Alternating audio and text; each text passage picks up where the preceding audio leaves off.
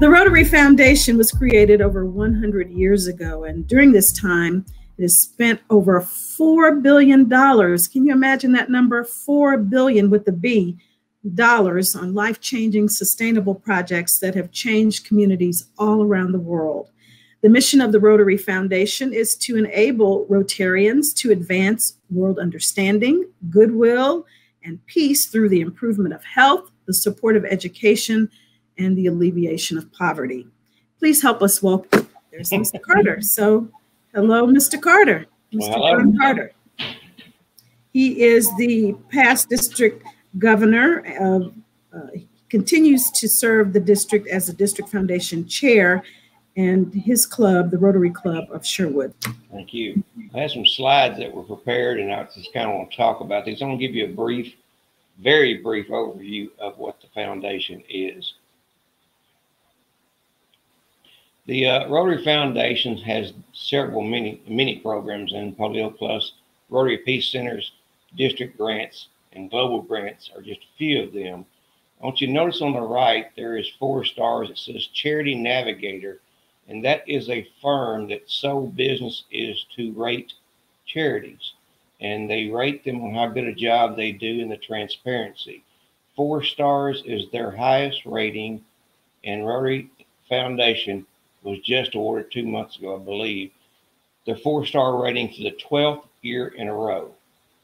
And below that, you see a figure of 92%, and that represents the amount of money out of your dollar that goes to a project. So 92 cents out of every dollar you give goes to a project. And I will challenge you to find a charity that does a better job. These are just different things about the foundation. So many of you have heard of EREY, which stands obviously for every Rotarian every year. And that again is just a Rotarian that gives something every year to the foundation, whether it's $1 or $1,000, they give something every year. A sustaining member is someone who gives annually at least $100 a year. Now, our district goal is that every club have $100 per capita every year. And below that, at the end of May, which won't be the final numbers, there are 5 clubs that have already done that. And you can see them listed there. Pam was talking about polio. I know Mike's going to get on in a minute and tell his personal story, but we've been fighting polio for over 30 years. It's our #1 objective in Rotary.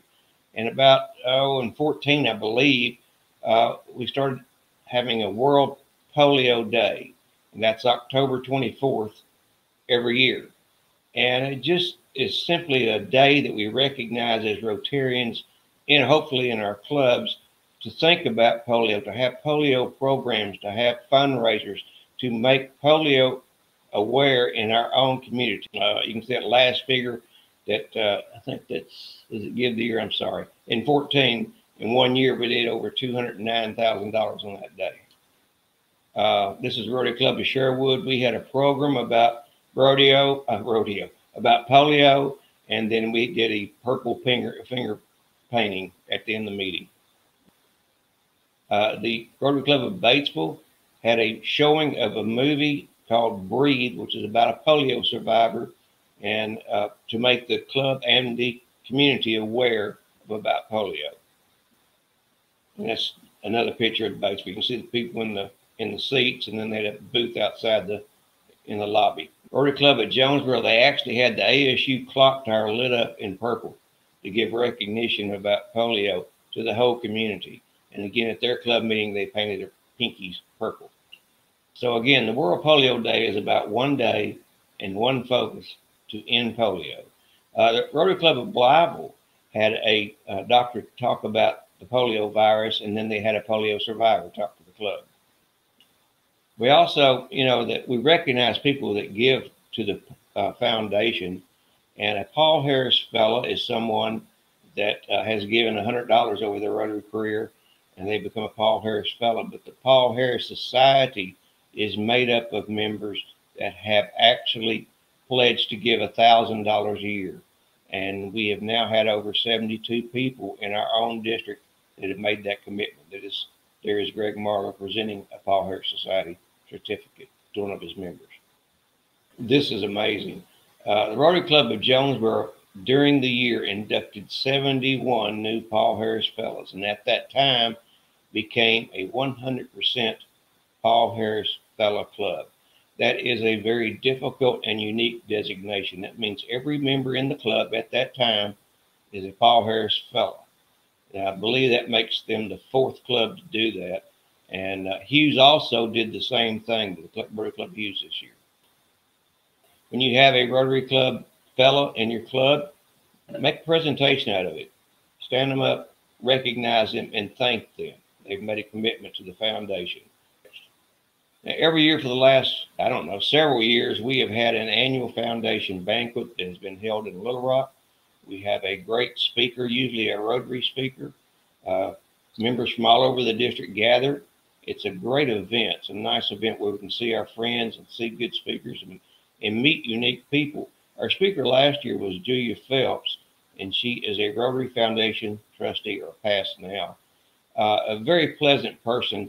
We got to know her over a course of about 3 days, and I now consider her a friend.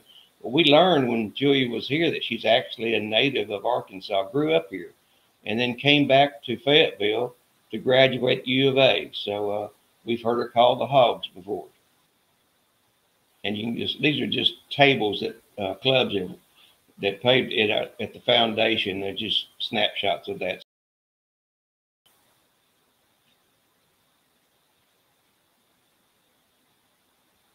This is a QR code. You take your phone and hold it up to it. It'll take you right to the Rotary.org donate. So you can do it right now on your phone. And quite honestly, we could use your help. My attempts at raising money for the foundation came to a stop basically in March. I just didn't feel right about going out and asking people for money in that during those times when we're all dealing with COVID right now. But we could really use your help. This is simply a contact list. The people, I am the foundation chair. Dana Holmes is in charge of district grants, and Darlene Andrews works with her.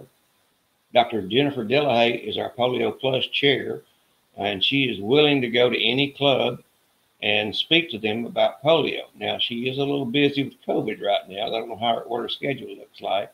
And Dr. Bob Warner is in charge of our international grants.